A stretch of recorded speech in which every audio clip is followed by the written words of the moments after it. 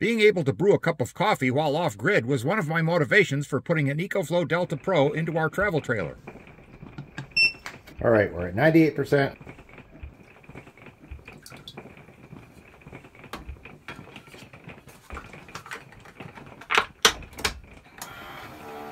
Yeah, right now 36 watts, 35 watts while it's transferring the water, and we should be able to see when the heater kicks on. There it goes, just jumped up to 1385 watts.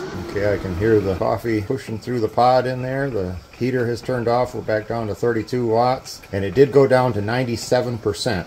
So 1% of the power bank is all it took to make this cup of coffee.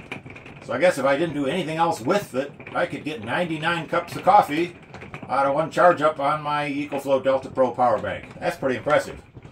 99 cups of coffee. Isn't there a song about that?